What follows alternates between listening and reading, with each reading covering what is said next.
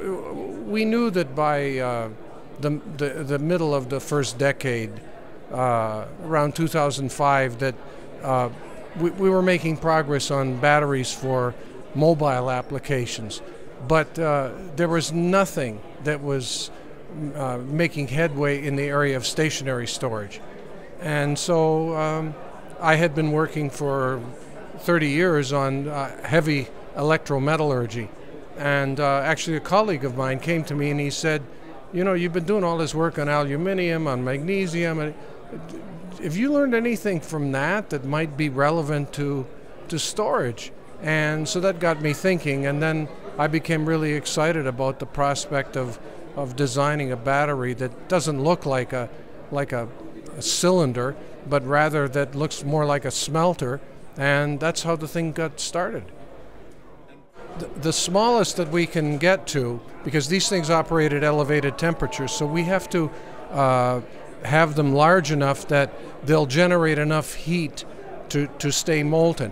When they get below a certain size, they lose heat through the outside faster than they can generate it on the inside. And that size is roughly, you know, about a cubic meter. And so that would give us probably on the order of about 10 kilowatt hours. So, but going in the other direction, there are no limits. If you want 2 megawatt hours, it's going to look like the trailer on a what you call articulated lorry or something, right? If you want 4 megawatt hours, so it's going to be like two trailers. No problem.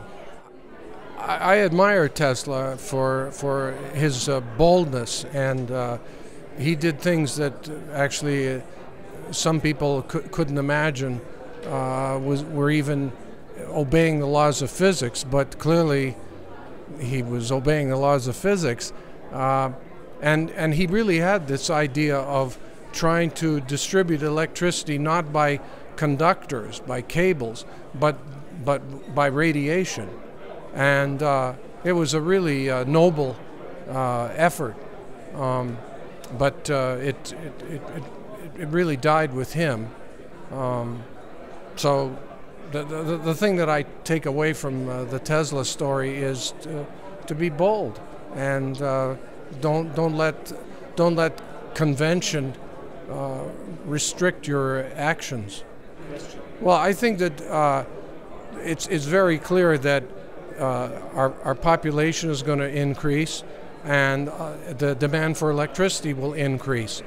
And we want to do this, we want to meet that demand in a way that doesn't contribute more in terms of greenhouse gas emissions. So if you add more electricity users and take away generation by burning of coal, gas, diesel, there's a gigantic gap there that needs to be filled, and it needs to be filled by sustainable means, whether it's hydroelectric, solar, wind. Nuclear is a contentious issue. In some countries, people say nuclear is fine. In other countries, they even though nuclear doesn't emit, people are concerned about the final disposal of the spent fuel. But anyways, taking out all of the carbon combustion is going to mean that we're going to have to add some fantastic amount of new generation capacity. So, to my mind, the renewables plus storage is the path forward.